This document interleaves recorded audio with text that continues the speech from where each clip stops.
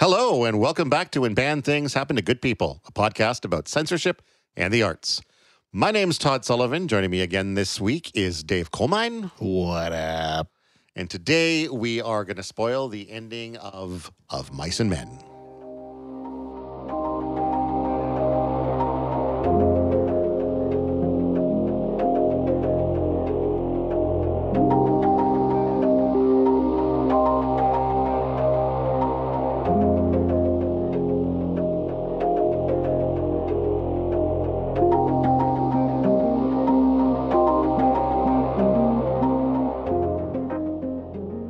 Yeah, if you don't want to know the ending of Mice and Men, the ending of Mice and Men, stop listening now. We're going to talk about it. It's an 85 or so year old book, so if you're not okay with spoilers on something that's 85 years old, then that's your problem, not ours.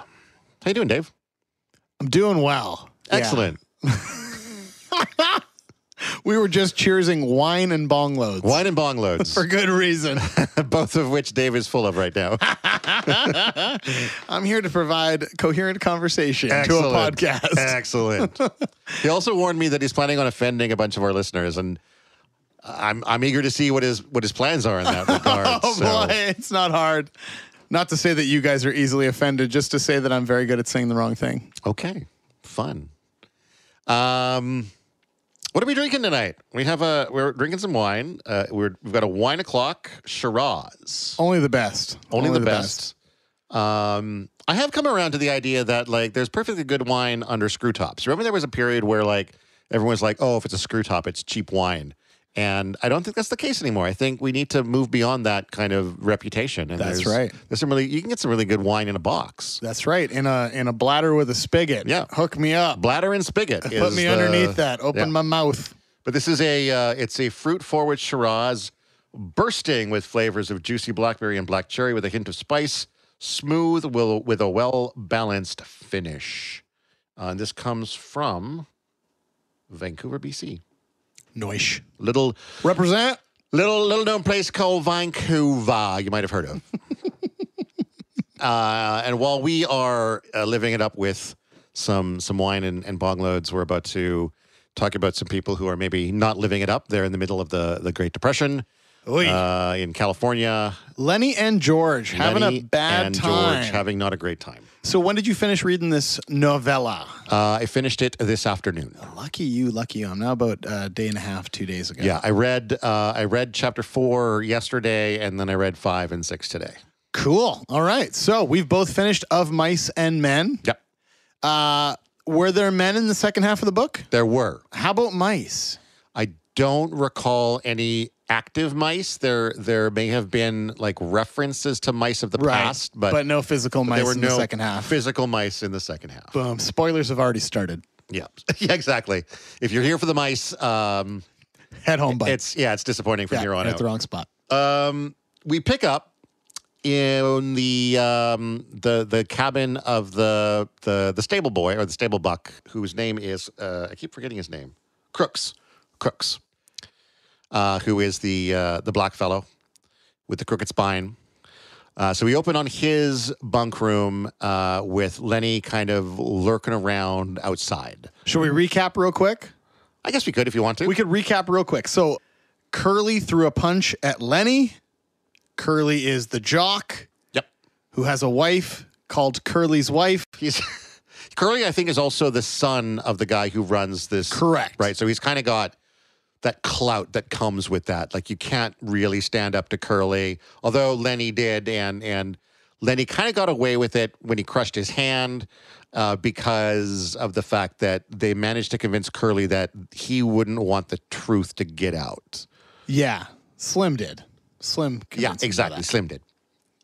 So Curly throws punches at Lenny. George tells him to defend himself. Lenny eventually catches Curly's hand out of the air, crushes it into little pieces. And now the next chapter begins on, what's his name again? You just said it. Oh, Crooks. Crooks, right? Crooks. I'm gonna write that down. We're gonna cut this from the podcast, Todd. This is where you cut. Okay, you're Meanwhile, Boy, it's going to be especially funny if I don't cut this. I'm watching Todd, and he's holding this wine glass against his body like it's his infant, just filling it with the remnants of a bottle. For sure. So this chapter opens on Crook's place. Crooks lives on the side of the horse barn, and because Crooks has been there a long time, this African-American fellow with a crooked spine, he has more belongings than most and more of a sense of space. And because he's African-American, no one ever enters his space, and he feels very isolated. And as he speaks to Lenny later, he's stuck out there at night. He has no one to converse with. Once the horseshoes are done for the day, he must go back to this place alone. Which means he has a couple of books and magazines, but not much. Including some adult magazines they mentioned. Is that what they were mentioning there? I didn't totally catch that reference then. I thought that's what they called it, though. Was they not like an adult magazine or a girly magazine or something? I can't remember what the exact wording was. You'd have to find it. But there was, could. And he had books, too. A tattered dictionary and a mauled copy of the California Civil Code of the 1905. There were battered magazines and a few dirty books. Dirty books. On a special shelf over his bunk. I suspect that's referring to like adult content and not that the covers were soiled with some dirt. See, and I just thought they were books that had, a layer of dust on them. Yeah. No, pornography has always been around and lonely men have always been lonely. And he has the benefit of having a pretty private space to appreciate these works. So. Wow. John Steinbeck. Wow. Yeah. Okay. What's really wild is I have the next paragraph highlighted. It's something I wanted to just read. Go ahead. Actually, Todd, why don't you read this for me? This room was swept and fairly neat, for Crooks was a proud, aloof man. He kept his distance and demanded that other people keep theirs. His body was bent over to the left by his crooked spine, and his eyes lay deep in his head, and because of their depth seemed to glitter with intensity. His lean face was lined with deep black wrinkles, and he had thin, pain-tightened lips, which were lighter than his face. Pain-tightened lips, man. That is a turn of phrase right there. That whole paragraph is so good at giving us a description of this character, right? So that's Crooks, everybody. That's Crooks. He's rubbing liniment on his back. He has the shirt out of the back of his pants, and he's rubbing liniment on his back. Yep. And it's his private space, and white dudes don't come here. Right. And all of a sudden, Lenny shows up in the doorway. Yep. And so Crooks is not immediately okay with this because this is very different. And I wasn't sure whether or not, obviously some level of Crooks not really wanting company, but I think there's maybe another level of not being comfortable with the idea of someone dropping by because it just didn't happen. Crooks in this chapter, I talked last episode about how when characters were referring to Crooks and calling him the N-word, it was being done in a friendly way. And that's the way I felt then, but this chapter kind of conveys a situation where we're reminded that Crooks is still kind of the bottom rung on the ladder and not really treated the same way as everybody else because he is the black guy here. And so I do think part of his reluctance to Lenny showing up on the doorstep is partly the fact that people just don't do that, and he's uncomfortable with the idea of somebody wanting to engage with him.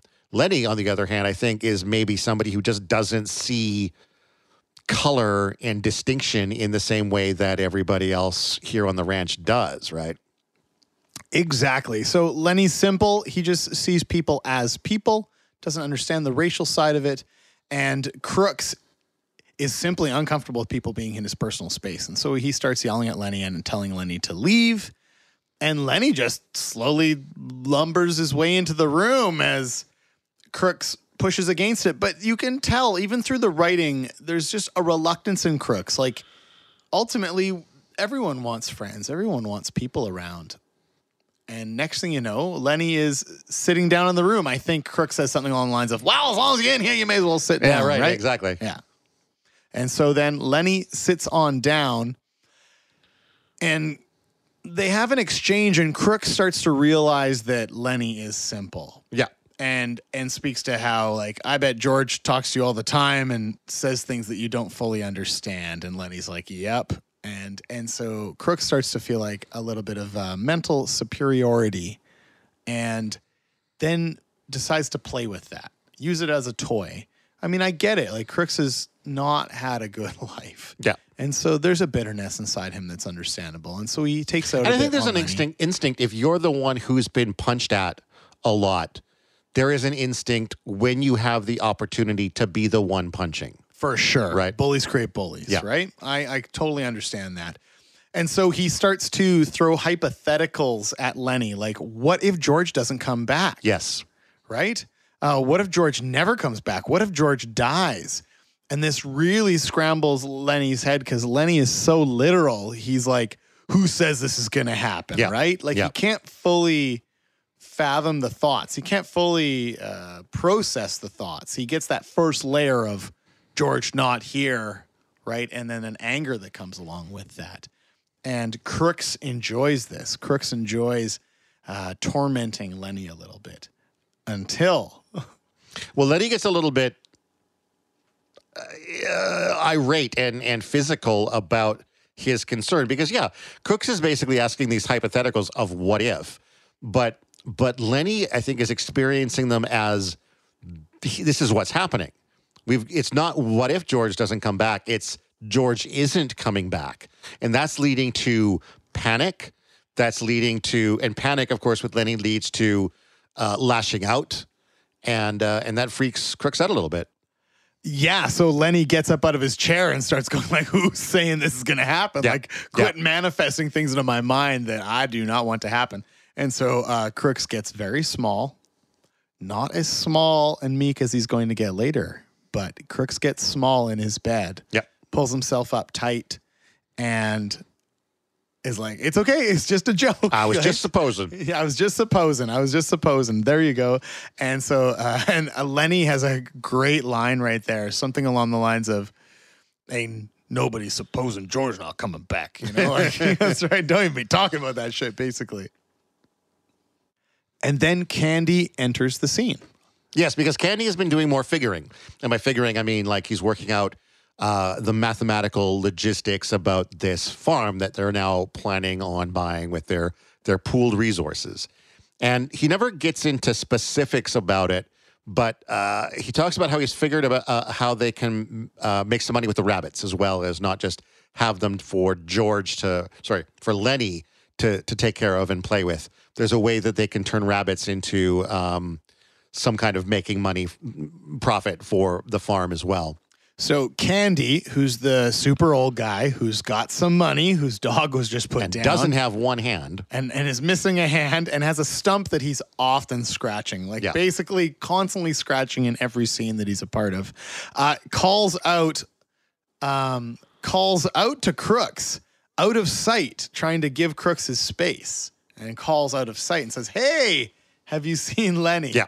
And then Crooks is like, "Yeah, he's in here." And then Candy only comes as far as the doorway and is respectful of Crooks' space. And Crooks says, "Well, as long as you're going to be standing in the doorway, you may as well come in," kind of thing. And is fighting to hide his enthusiasm for having people to hang with. And so what's really cool about it is that this very simple character, Lenny, he's instantly like bridging people. Like, he's bringing people together. He's not, I don't know what you call it, like poisoned by the societal norms. Yeah, exactly. So then he's allowing people to hang out that otherwise would feel they socially couldn't. Like, it was so hard to get Candy into Crook's room because of all these little silly social norms and this hierarchy and stuff. And it's so there's something really beautiful about that. There's a lesson there. There's something that I quite like. And so the conversation, as it turns to, Candy having, figured out about the rabbits, now Crooks is curious about the rabbits and what he's talking about. And so Candy kind of lets on about this idea about George and Lenny's dream of the farm and how they're going to go and do that. And Crooks starts asking more and more questions. And I don't recall if it's now or later, but at a certain point, it does begin to start appealing to Crooks as well. And he's like, if you're interested in having somebody who's willing to work just for their keep, just for a place to live, and it's, on the one hand, as this was going on in the story, I'm like, this was supposed to be kept quiet, right, between George and Lenny. Exactly. And bit by bit, the reach is expanding. But at the same time, I'm finding it really interesting how these people are so desperate that the hint of something as simple as I can work there and that's it. I make no money. I just have a place to live, but I'm not shit on like I am here on account of being an N-word. Like just that tiniest bit of hope means so much to these people. And of course, that makes it harder when you realize that as this dream is expanding and encompassing more people, it's getting closer and closer to breaking and probably not It just happening. feels that. Like, isn't that Right? funny? You'd think that collectively, the more people involved, the better chances of it fulfilling. But it's not true. You can feel that. Like, that Yeah. it's like a secret. And the more you share it, the less it'll be true, you know? And you can feel that happening in that scene. I read all of that and just thought about my own life and having a parcel of land and the freedom that comes Yeah, with it. right. There is a freedom. What I call it is like freedom. They're all in some form of servitude. They're going to a farm and working for a person they don't like with an asshole son bullying them, living in a fucking bunkhouse with everybody else. Yeah. There's a freedom here, and it's like you can taste it, but you will never reach it, and it's tough. In the case of this story too, though, it's almost literally a one-to-one of like, I'm already doing this same work now. It's just not benefiting me. I'm doing the same kind of work I'd be doing if I owned the land, but I'm doing it for this guy. I'm getting shit pay. And at the end of the month, I go and spend my shit pay in town at the whorehouse. And I come back and I fucking do it again. And that's life. And if you could just somehow break that cycle, you would be doing the same thing, but you would be benefiting yourself. And that's, I mean, I guess in essence, that's kind of the core concept of the American dream. Exactly. Right? That you branch off and you do it for yourself and you succeed. You get a little parcel, Yeah. especially in these days. So with this whole scene built, Curly's wife shows up. Yeah. Great timing for her to show up. Of course, as always, she's looking for Curly, who's never around. And also, as she points out, I guess that Curly and the rest of the boys are in town. She's looking for everybody at this point. She's looking for Curly. Is she not, or is she aware? Well, I think because she's the one who points out that 10-4. they're That's all right. in town, right? That's right. They've all gone to town because she brings that up. Like, You're right. Yeah. you know, they're all whoring and whatever else. And yeah. She is aware that Curly's hand has been damaged and has only heard the story that it was a piece of machinery and does not believe that story. Yes, she has and her doubts. Come here looking for the truth. Yeah. And there is an interesting exchange here between her and Lenny that pretty much gives up the truth about what happened, right? Because she asks, I believe it's... The issue is that Lenny has bruises on his that's what face. it is, yeah. Because at first, though, she asks Candy about, you know, how did he break his hand? Everybody's saying the same thing. Everybody says the same thing. Broke it on machinery or whatever. Got it caught in machinery. And then she notices the bruises on Lenny's face, and she asks Lenny, how did you get those bruises? Yeah, and he goes... And he very sheepishly says he caught it in machinery. Yeah, got it in the machinery, right? And that's his response to how Right. he got bruises on his Exactly. face. And so that pretty much gives up the ghost right there of what happened. Yeah. And it's at this point, too, as she's being a little bit manipulative and cruel towards Lenny, that Candy stands up to her with this kind of, we don't need you. Get out of here. We got a dream. You're wrecking our dream. We don't need you. We got a place. We're going to go do this thing. Yeah. We don't. And now the circle has expanded even further. Right now, Candy And is this spilling is where beans. I was like, oh, man, things are going to go bad. Like, Yeah. you don't, because they still, at this point, need this next 30 days of work. They got to get through that month to get the month-end pay. Yeah, now they're getting cocky about a And they're getting dream. cocky now. And Yeah. Candy's like, we don't need you. We could just go right now if we want to. And it's like, yee. Those chickens have not hatched. Those chickens have not hatched, exactly. But she's pretty nonplussed. She's not particularly concerned about Candy's, you know, oh, we don't need you. She's like, whatever. You always have needed us. She is quite impressed that someone took her round out of Curly. She's quite happy That with is true. that. That is true. She does point out that, well, I guess it's probably in the next chapter that she talks about how Curly's not a great husband. But Right. But at this point, she is impressed and has an understanding that Lenny sent her husband to the hospital, and she's okay with that.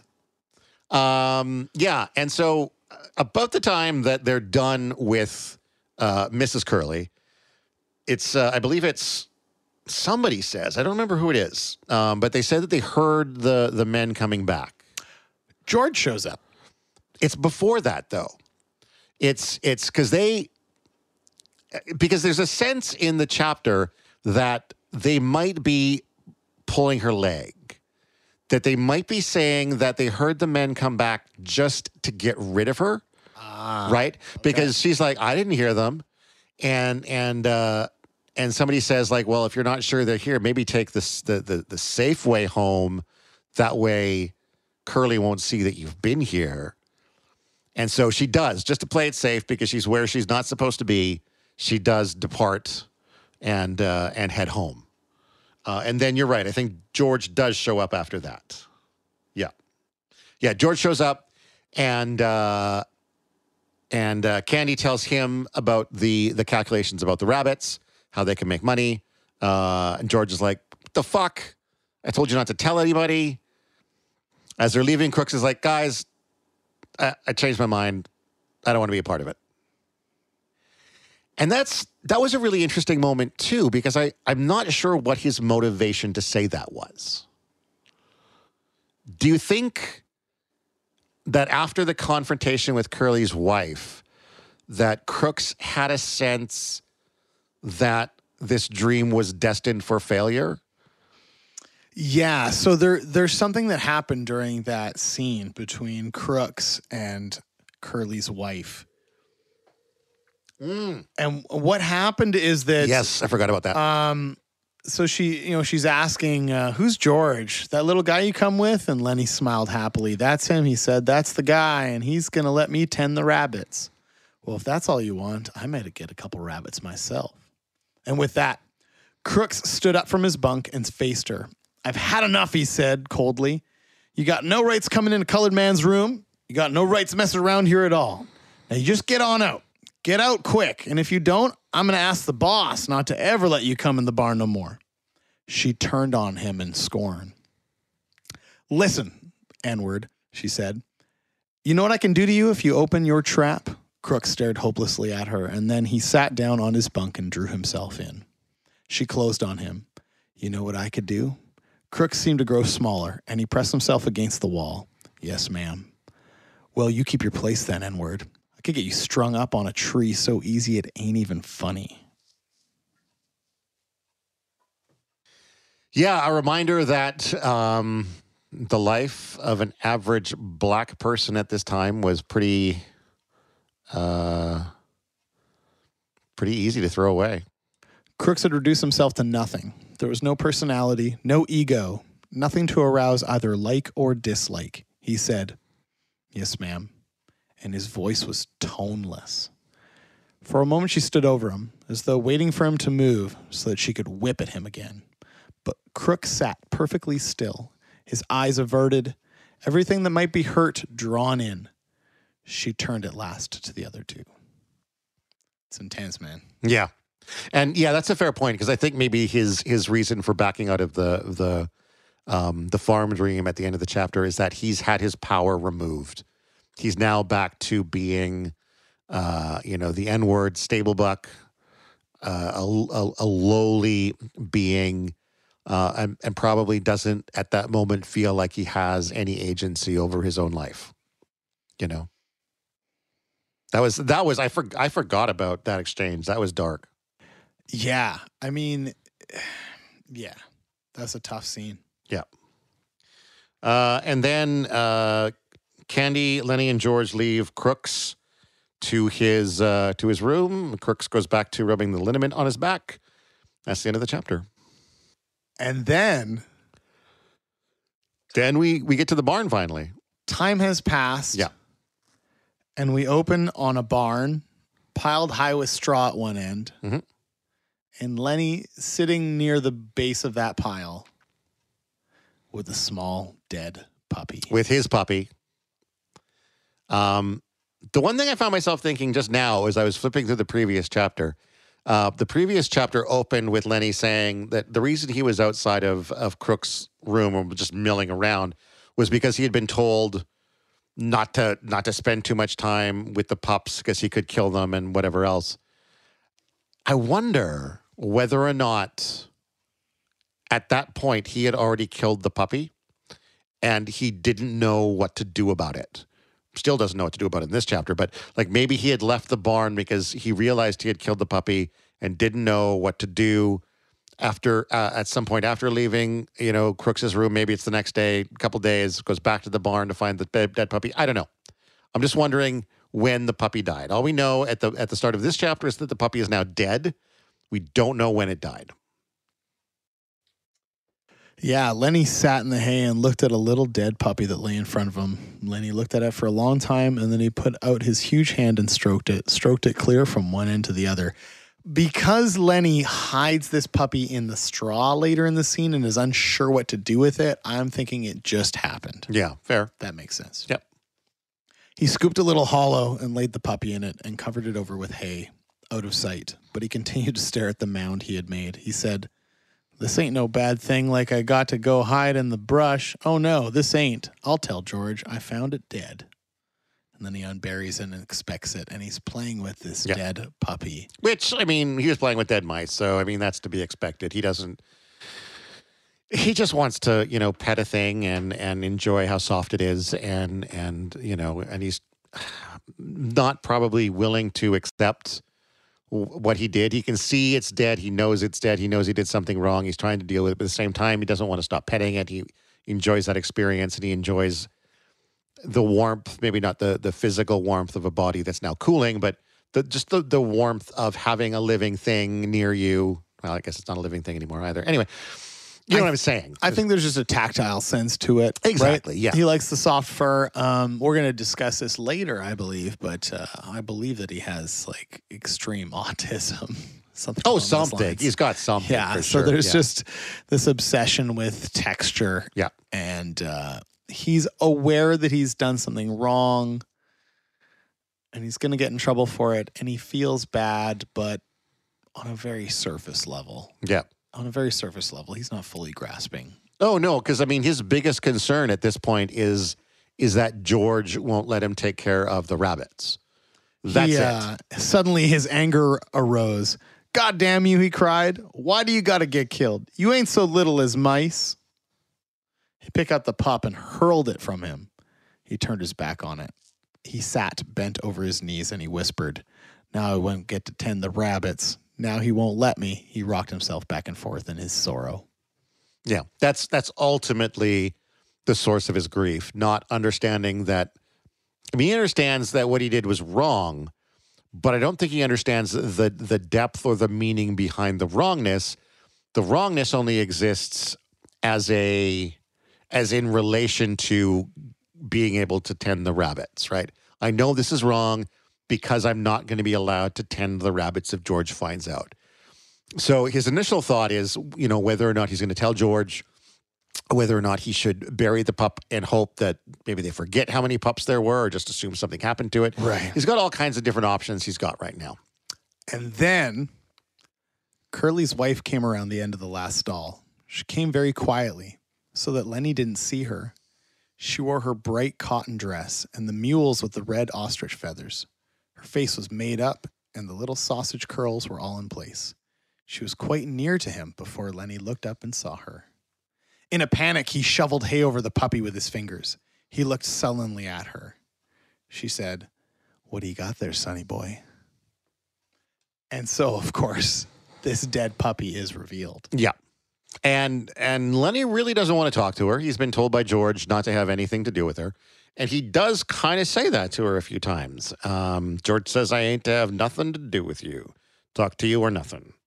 And she's like, "I get lonely," she said. "You can talk to people, but I can't talk to nobody but Curly, else he gets mad. How'd you like to not to talk to anybody?" And I'm really reminded of the previous scene with Crooks, who felt the same way, all these social structures isolating people from each other. You know, I'm so glad myself personally nowadays, I talk to friggin' everybody, you know, and I'm so glad that doesn't exist in our Well, you don't society. have an overbearing husband or an overbearing boss who's putting those kind of social restrictions you know what? on you. Feels like high school, right? Those social structures were in high school, and what a terrible, terrible thing to be rigidly You're not allowed stuck. to talk to the jocks because you're a nerd or whatever. Exactly, right? It feels like that, and I'm glad we've kind of ascended those social structures. Yay! And so now we get a little bit of Mrs. Curley's backstory. She wanted to be in the pictures. She retells her own lies to herself. She has 2 lies that she likes to tell herself over and over, that she's deserving of this better life. Mm-hmm. And those 2 lies are. What are they? I don't know. What? Well, the 2 lies are that, it's not a lie that some guy said, hey, I can put you in the pictures or not. It's just that some dude probably was just looking to get laid or whatever, right? Exactly. Yeah. I mean, you have to believe in the lie to a certain degree for that to be like a possible future outside of the one you chose for yourself. Yeah. But I mean, she's convinced of this, though. She's convinced that had it not been for, she should have been famous. She should have been in the movies. And in her mind, like that, it was barely even work. Like I would go to the openings and they would take pictures of me, and then that's all that they would do. And then like that was my life. And it could have been her life. And I mean, it really draws back to how like George is kind of telling a lie to Lenny. This idea of the farm, right? And they're all sold on this potential. They're lying to themselves about this potential farm in the same way that this woman, Curly's wife, who has the best stature in the place. She doesn't have to work all day. She has whatever she wants. She can get done up, and yet she's also lonely. And she's also telling herself a lie about another life she could have had. Yeah. And I really love that from the lowliest to the highest, everyone is a little disillusioned. Yeah. And there's something poetic about that. And she confesses that she doesn't like Curly either, which I think we all kind of knew. Yeah, I mean, but she spends no time around the guy. To have it spelled out, is an interesting element of her character. Like it's one thing to secretly and maybe even unconsciously dislike your husband in a way that you would never vocally admit. You just kind of avoid him. But to literally come out to Lenny, and I guess maybe Lenny is safe in that he's probably not going to remember what she said 5 minutes after she said it, so he certainly can't go and confess anything to Curly. But it's still interesting to have her basically literally say, I don't like Curly. He ain't a nice fella. Right. Exactly. And so there's a bit of a mild flirtation. They're moving a little closer and further away from each other. I mean, it's really just that she's a lonely person and he's receptive because he's simple. Yeah. Right? I think he's kind of like a fairly calm pool of water. You kind of get to see yourself in him and just speak and there's not a malicious bone in his body, despite the fact that he kills a lot of stuff. Yeah. And so she talks about how, I think maybe it starts with Lenny talking about how he liked petting the puppy, and they talk about how it is nice to touch soft things. And she's like, oh, of course. I mean, velvet and silk, those things are nice to touch. They feel nice. And my hair is so soft because I brush it constantly, and that keeps it fine and soft. And she kind of invites Lenny to just touch her hair, which he does. Right. But Lenny, being Lenny, is a bit aggressive about it. And so I've got something for you to read. Oh, goody. I bet I know what we're doing here. And it goes into the next page from there. Oh, boy. Okay. How do I turn the page? Just a swipe to the left will do it. Okay. I love you. I just close my eyes and listen to this. You guys, in listening, I invite you to do the same. All right. Just be aware it's probably going to get ugly. Lenny's big fingers fell to stroking her hair. Don't you muss it up, she said. Lenny said, oh, that's nice. And he stroked harder. Oh, that's nice. Look out now, you'll muss it up. And then she cried angrily, you stop it now, you'll mess it up. She jerked her head sideways, and Lenny's fingers closed on her hair and hung on. Let go, she cried. You let go. Lenny was in a panic. His face was contorted. She screamed then, and Lenny's other hand closed over her mouth and nose. Please don't, he begged. Oh, please don't do that. George will be mad. She struggled violently under his hands. Her feet battered on the hay, and she writhed to be free. And from under Lenny's hand came a muffled screaming. Lenny began to cry with fright. Oh, please don't do none of that, he begged. George gonna say I done a bad thing. He ain't gonna let me tend no rabbits. He moved his hand a little, and her hoarse cry came out. Then Lenny grew angry. Now don't, he said. I don't want you to yell. You're gonna get me in trouble, just like George says you will. Now don't you do that. And he continued to struggle, and her eyes were wild with terror. He shook her then, and he was angry with her. Don't you go yelling, he said. And he shook her, and her body flopped like a fish, and then she was still, for Lenny had broken her neck. Fuck. Right? What's wild to me is that they got stormed out of the town weed over him grabbing this woman's dress, and I felt like it was an overreaction, that this town overreacted. I can't believe he had to leave town and that she freaked out over a little dress grab, right? And The train, yeah. and we're at the Coalmine's Clubhouse. It's got trains. That's the Death Star, by the way. Which part is? Oh, the Death Star. Okay. It is the Death Star, and those are two blue snowflakes crisscrossing, and that's red Vader helmet and green Yoda face going up and down over it. I know. I think the blue snowflakes is so silly. I want to break it open and see if I can turn the blue snowflakes into TIE Fighter and X-Wing. See, what I would do, I like the snowflakes. If I was going to ditch anything, I would trade the Vader and Yoda for the TIE Fighter and X-Wing. No, I'd make them all four ships in a ship battle. Yeah. Over the X-Wing, over the I like Death the Star. snowflakes because it's the one part that's seasonal, right? Because it's seasonal. Why can't you have seasonal Star Wars? Do you have that up all the time, or just for Christmas? Just for Christmas.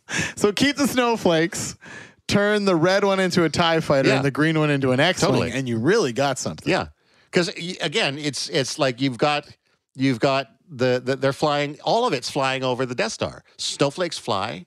I mean, they don't fly, but they drift down. They could be drifting down by the Death Star, and then your X-Wing and TIE Space snowflakes. Space snowflakes. Space snowflakes.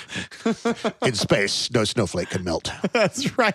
That's so true. That's funny. Well, unless they get near like a heated gas ball. Yeah, no. If the Death Star fired its death beam right at the snowflake, right. you'd be fucked, Every time it's like we only have snowflakes on non-death ray days, and so Curly's wife is killed. Yes. In a very similar incident to him just grabbing a woman's dress. And so. But you see, it makes me wonder. It does make me wonder whether or not when Lenny grabbed the girl's dress in weed, whether that was a bit more serious than it was described as. Oh, it definitely was now, right? Yeah, and I love that subtext. Like, that's really cool just to be able to like think back to previous scenes and discuss, the connotations added by what comes later. Yeah. That's very cool. But I was expecting, when he first put his hand over her mouth, I was expecting a suffocation death, that he was just going to keep trying to keep her from screaming. And they took it to the John Steinbeck. Well, yeah. Went to the top rope. Again, though, that idea of that this guy is so big and unaware of his own power that he literally could just be like shaking this girl to like make her be quiet. And that's enough to snap her neck. Yeah, just a little shush snap. Right? Like, I don't want to try on you because if I accidentally did it, that would suck. But like, I think most of us, if we just grabbed somebody by the mouth and the back of the head and shook them a bit, we're not going to accidentally break their neck. No, but I've met men that could. Okay, fair enough. There you go. And Lenny would be one of them. That's right. For sure, yeah. I was once in a hotel room with my band, and these two drunk dudes in the hallway just walked into our room, and one of them was effing huge. Yeah. And I just tried to, like, I'm the front man of the band, tried to take over the room, like, Kate, you got to go. And I put my arm on his bicep and just tried to push him out of the room, and it was a fucking wall of stone. Right. And he just looked down at me, and he went, that's an interesting approach. That was it. It was, I'm so glad my 6-foot-something bass player, who's an old man, stepped in because there was some sort of like fatherly influence to get these fucking dudes out of my room. Sometimes that's what you need is you need the elder, the respect of an elder. That's a unique approach. I was like, I love that line. Yeah, it was so good, man. It was so priceless. I'll never forget. I could see like that scene playing out in a movie with like Dave Bautista as that guy, right? Exactly. That would be so good. It was just like random hallway hotel guy. Right. Frig around. So now we have a dead Mrs. Curley. So Lenny knows what to do in case of emergency. Right, because they talked about it in the first chapter. He's got to go. Head to swamp. Yeah. Hide in swamp. Yeah. In this, hide next to the river, down the road from the camp. This is what you do. In case of emergency, break glass, run for your life down to this specific spot. So off he goes. Some amount of time after that, it's not really clear. Candy shows up at the barn. George shows up on his heels. Well, Candy first makes the discovery. Yes. He shows up, he makes the discovery, realizes that she's dead, and George shows up. Then George shows up. Correct. And then Candy and George go, okay, well, George, you can't be part of finding this because you'll immediately be linked to it. Well, I think George is the one who says, I can't be part of finding this. Right. Yeah, He's that like, would make sense. I'm going to go back to the bunkhouse and you wait a couple of minutes and then come back and let everybody know. That way it doesn't look like I was part of this because it's so obviously Lenny. Yeah. It's so obviously Lenny. And because of the relationship between George and Lenny, if they think that he was even remotely involved, he's going to get strung up too. So off George goes back to the bunkhouse. Candy goes back to the bunkhouse at that point, tells them what he found. And now kind of everybody at this point comes out to the barn to find Curly's wife, again, still dead in the hay. At some point during that exchange, George, still stared at Curly's wife, says, Lenny never done it in meanness, he said. All the time he done bad things, but he never done one of them mean. And ain't that the truth? That's the truth. It's still the truth. Yeah. I mean, it was just, you look at that situation and it's like, is there something that George could have said or done that could have prepared Lenny for that situation better? Because it's like, a lot of the murder, really, it comes out of panic, right? A panic about what happened in Weeds and a replaying of that. A panic of George telling you not to get in trouble, not to talk to this woman. There's probably an element of, shit, I already fucked up by killing this puppy. Now I fucked up by making this woman want to scream. How do I just reset all of these things and get everything back to normal? Yeah. Like the absolute absence of maliciousness here is so vital to understanding what's going on and the complexity of it, right? What I think it really helps you understand is just the social restrictions.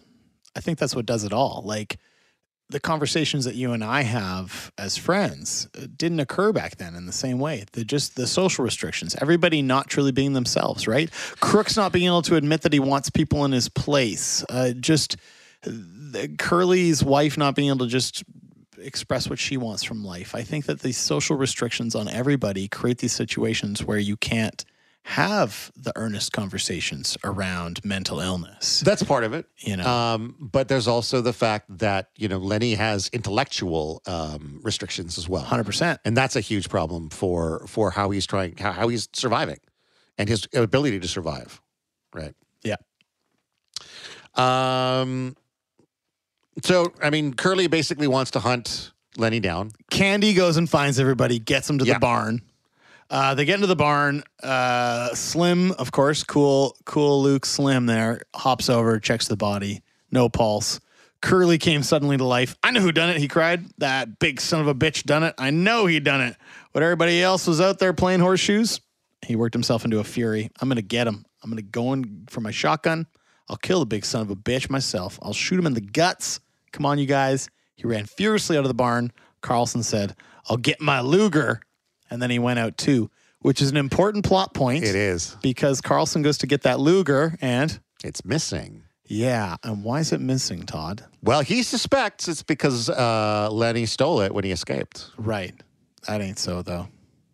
That ain't so. Well, spoilers much. Hey, if you got this far, you're all okay with them. You're all right with them. Yeah. So, I mean, they suspect that Lenny took it, but I think that's mostly because they're not seeing Lenny as Lenny is. They're seeing Lenny as this kind of violent, angry force. And so they think that he would grab the gun in order to defend himself now that he's killed Curly's wife. When I don't know if Lenny would even necessarily know how to use a gun. But yeah, and I think the fact that Curly is calling for Lenny to be shot in the guts, I feel like that's also an important point too for what happens in the last chapter. He would have went south, he says. This is George talking. He came from north, so we would have went south. I guess we got to get him, Slim repeated. George stepped close. Can we maybe bring him in and they'll lock him up? He's nuts, Slim. He didn't do this to be mean. We might, he said, but if we could keep Curly in, we might. But Curly's going to want to shoot him. Curly's still mad about his hand. And suppose they lock him up and strap him down and put him in a cage. That ain't no good, George. I know, says George. I know. So George is still hopeful that he's understanding, though. He's seeing what's going to come bargaining. down. It's bargaining, right? It's bargaining, and it is hoping that there's a way that this can be dealt with that doesn't end in Lenny's death. Maybe we can get him in jail. Maybe we can find some way, because it wasn't intentional. Like you said, it wasn't meanness. There was nothing inherently cruel about anything that Lenny has ever done, even when the end result was people being hurt or animals being hurt or whatever. But yeah, I think he sees the way the tables are turning, or however you want to phrase it. And so we end up back at that creek. Yep. Along the bank with Lenny having drank a bit from the pool, sitting on the edge of the bank, knees pulled up to his chest, chin on his knees. And George shows up. Waiting. And George shows up. And so the first thing Lenny wants from George is to get the criticism from George out of the way. Like, aren't you gonna give me shit, basically? And George is really reluctant to. And he goes through the motions because he knows it's what Lenny kind of needs to hear. But it's kind of half-assed. It's just like, yeah, you shouldn't have done that, blah, blah, blah, blah, blah. And then Lenny's like, well, aren't you going to say any more? And George is like, no, I think that's kind of enough. Lenny said, George, yeah, ain't you going to give me hell? Give you hell? Sure, like you always done, like. Yeah. If I didn't have to tell you, I'd have my $50. Jesus Christ, Lenny. And you remember every word I say. Well, ain't you going to say it? George shook himself. He said woodenly, if I was alone, I could live so easy. He was monotonous, had no emphasis. I could get a job and not have no mess, he said. Go on, said Lenny. And when the end of the month come, I could take my $50 and go to a cat house, he said again. Lenny finds comfort in these kind of repetitive routines. Yes. In these repetitive stories, He likes hearing the the same routines. thing. Yeah. Even if it means that in this case he did bad, he needs that routine of being told, being given hell. He needs that in order to process and move on. Having done that, now George sort of tells him to look off into the distance. Look across the river. So that you could almost see it, and I'll describe, our farm to you. Yeah, exactly. And then he reached in his side pocket and brought out Carlson's Luger. He snapped off the safety. And the hand and gun lay on the ground behind Lenny's back. He looked at the back of Lenny's head, at the place where the spine and skull were joined. Whew. And we get towards that scene. And George raised the gun and steadied it, and he brought the muzzle of it close to the back of Lenny's head. The hand shook violently, but his face set and his hand steadied. He pulled the trigger. The crash of the shot rolled up the hills and rolled down again. I like that. One thing you kind of, I think, just barely skipped over in your reading of that is that there is this growing tension of the sound of Curly and the rest of the mob is getting louder. Yeah, that's There's right. this sense that George only has so much time to deal with this situation. Yes. George falters at one point. He raises the gun and then puts it down again. Yes. And it's this feeling of, and I do think that the fact that Curly is intending to shoot Lenny in the guts, which is a fucking terrible, long, terrible, painful way to die. Yeah, slow. George has at this point embraced the fact that Lenny's not going to live.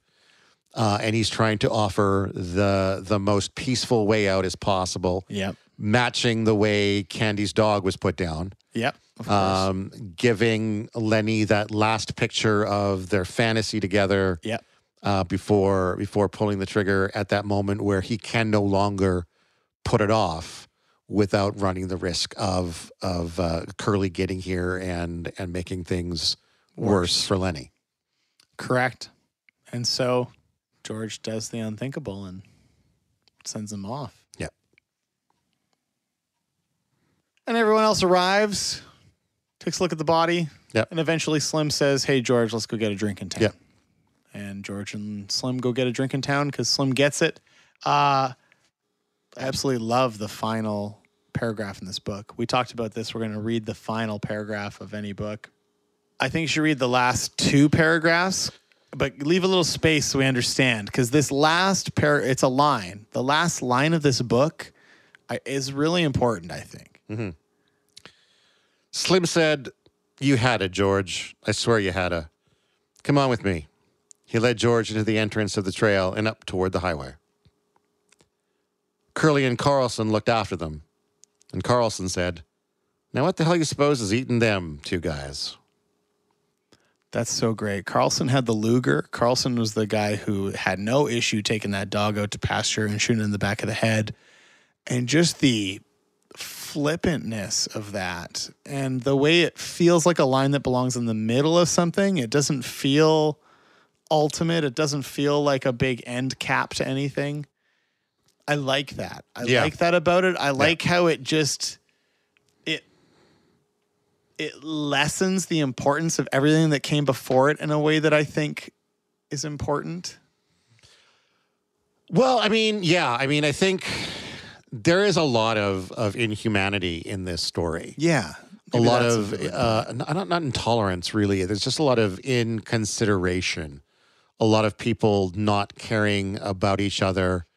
And that's a line that caps it off. The uncaring world that they were living in. The fact that onlookers would be like, "What's that all about? I don't even understand why they'd be upset." The one thing that does strike me with that line is I think it's a little ridiculous that Carlson wouldn't catch why George was impacted by Lenny's death. I could see why he might be like, "Well, I don't know why Slim cares. Like, who the fuck is Lenny to Slim?" But it does seem a little odd that he doesn't get why George, and maybe that's the point. That is the point. Yeah. The fact that this Carlson character doesn't understand why George and Slim would have an issue with what just went down in this. Yeah. And this Carlson guy also took out that dog. That's like Carlson represents like the cruelty of that time period of the uncaring. The world doesn't really care, right? Like the earth doesn't care. Its memory is long and the lives of humans are unimportant. And it's that element that I get out of the way he speaks and just this through line, this feeling, the dread that carries through the entire thing is almost voiced in that statement. Like, someone dies. What's the big deal? Yeah. People die, right? There'll be more ranch hands here tomorrow. There will be more ranch hands here tomorrow. He was a nuisance. He was a dog that needed to be put outside, right? And so that, I don't know. It's something. It's representing something that feels very powerful for how throwaway it is. Feels like a very throwaway line that doesn't belong at the end. And because of that, there's an extra impact to it that I can't fully articulate. One other thing that we didn't touch on when we were talking about the last chapter, and that was potentially my fault to some degree because I forgot exactly where it fell, but there was a conversation between Candy and George after sort of realizing what Lenny's done and how Lenny is probably not going to make it, about the farm and about whether or not they're still going to follow through on that dream. Right. Because Candy's still like, look, like I've still got the money. He's the money guy, right? He's the one that could make this happen very soon. And just because Lenny's not around, he's like, we're still going to do this, right? And George is basically not interested anymore. I think George sees that there's going to be further ramifications from these actions, that it shatters the dream or something. So I think, yeah, I mean, I've got a few. That George is going to, George, I think he says as much. George says, like, nah, I'm going to take my money. I'm going to go to the whorehouse. Exactly. Like, I'm about to fuck my shit up after this. Yeah. This is going to emotionally affect me to the point where I'm going to become a zombie who works on this farm, fucks his shit up when he can. Yeah. That's my future now for a while. And I wonder, like, a lot of that obviously comes not just from Lenny's death directly, but you want some wine? Interrupting our podcast. Is there enough we interrupt this podcast for wine. Those sweet fucking red grapes, man. Obviously, the fact that Lenny's dead and George is, sad, regretful about that, etc. But I think there's also a larger element of there's an aimlessness to him now that he doesn't have Lenny to take care of. 100%. There's no long-term goal. There's almost no meaning in his life anymore. Yeah. And he can just settle into this meaningless existence of work and whoring and work and whoring and work and whoring. Like the rest of us. Like the rest of us. How little things have changed. And it's sad. Yeah. Lenny brought a positive energy to the world. He did. He really did. Like I said, he brought people together. And, due to a lack of mental health support and understanding and social restrictions and constructs, none of this could last. Yep. And so it ends tragically.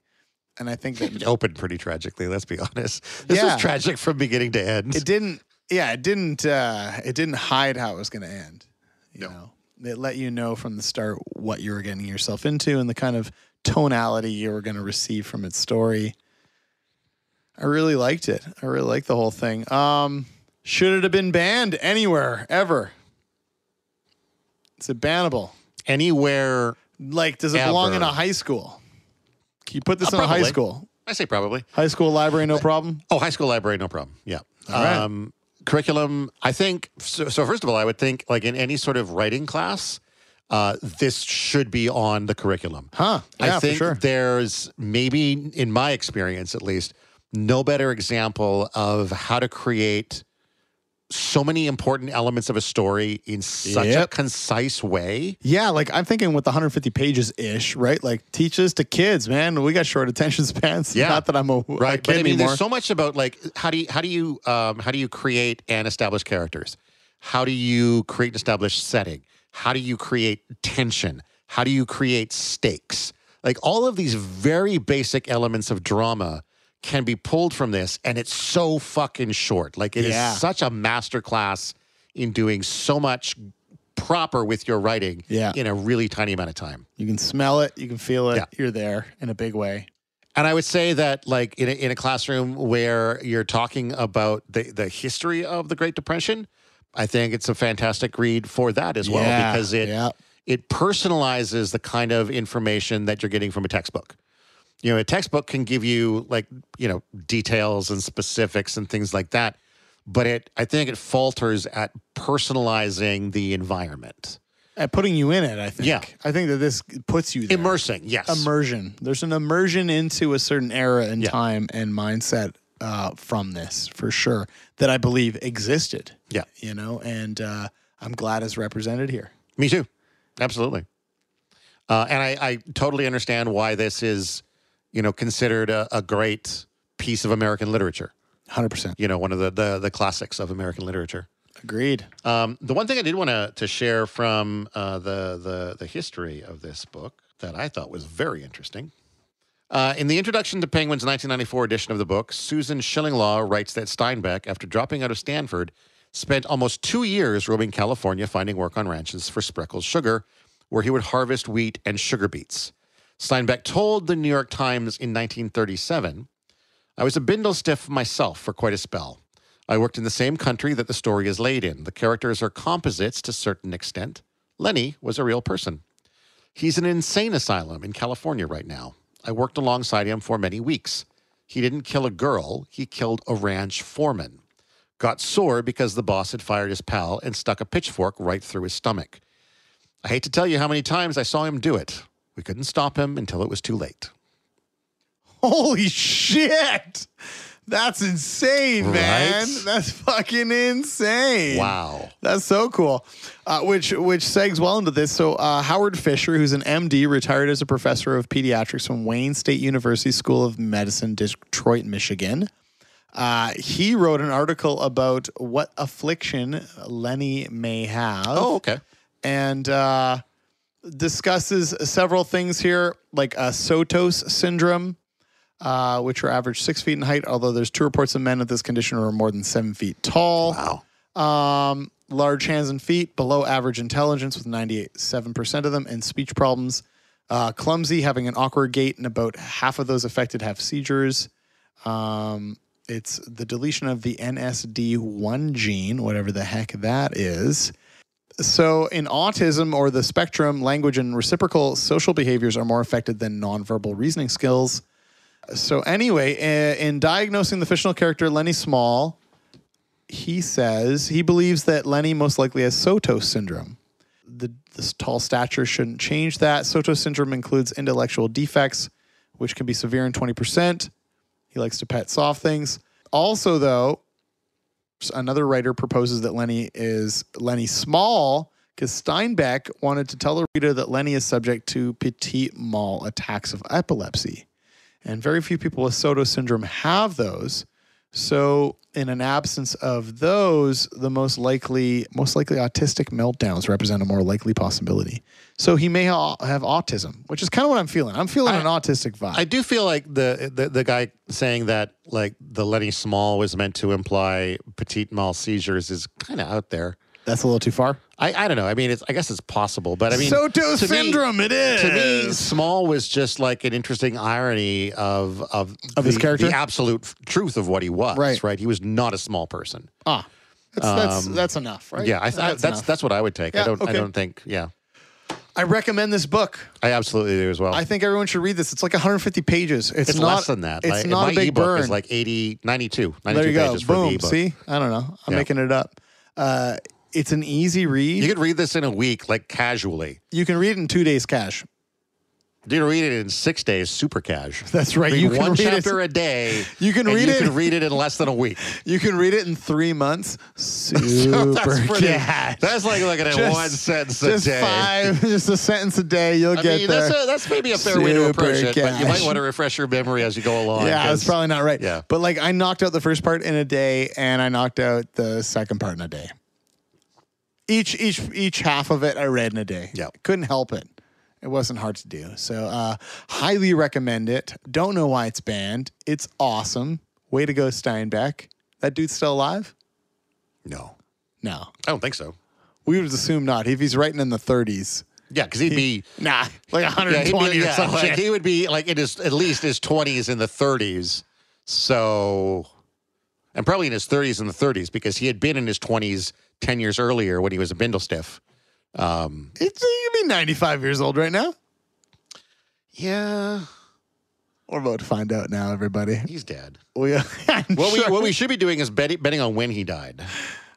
He died in 92, 87. I was going to say 85. Ooh, I'll take 92 then.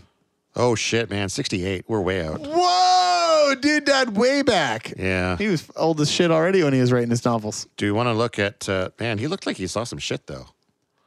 Man, isn't that the picture of an author? We're looking at a black and white photo of Steinbeck right now, and that dude looks like he writes books. What did he die? He's got a mustache. Not that it matters, but. Looks very distinguished with a mustache. Slightly just like receding That's a good face. mustache. It is. It's a quality mustache. Heart disease and congestive heart failure. He was 66. Yeah, it means he had a lot of fun. And as has been a writers lifelong do. smoker, yeah. Yeah. Todd, do writers have a lot of fun? No. He burps into the mic. Nope. No, there's a lot of sadness and alone time when you're writing. But with alcohol. There is, it's sadness and alone time with alcohol, so that's fair, yeah. Write drunk, edit sober is what they say.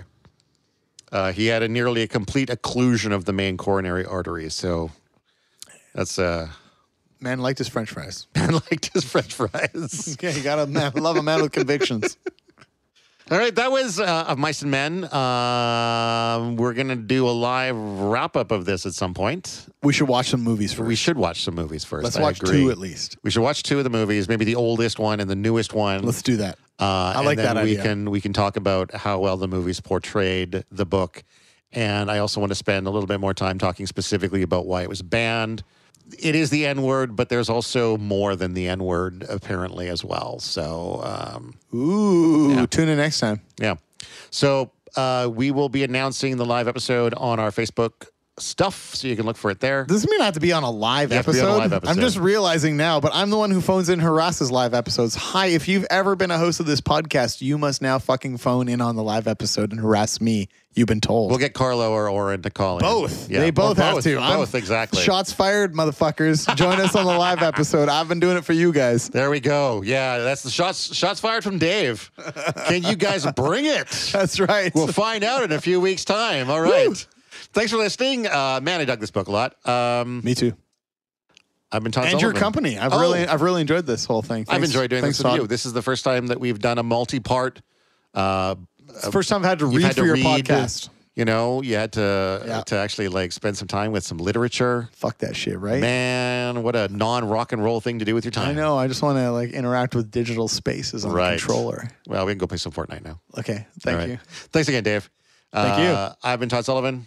I've been Dave Coalmine. Check out Mysteries and Madness. 16 episodes out there. Todd Sullivan is Detective Jack Shepard. Yes, I am. Solving Cthulhu-drenched cases in a radio drama filled with 40 hours of Foley per 1 hour episode. Check it out. It takes a lot of work. Do it. Mysteries and Madness. Check it out. Honestly, it's going to be legit. If you've not listened to it, it is unlike anything you've heard. It's fucking legit. It's a radio drama, but improvised dialogue and improvised storytelling, and it's just chef kiss of digital entertainment. Yeah, man, I like that stuff, and it's pretty cool, and not enough people listen to it for sure. And this has been When Bad Things Happen to Good People. Until next time, make sure you check out blah blah blah media. That's blahblahblahmedia.com if you want to check out more. Also, do you want to say our tagline? Go read a motherfucking book.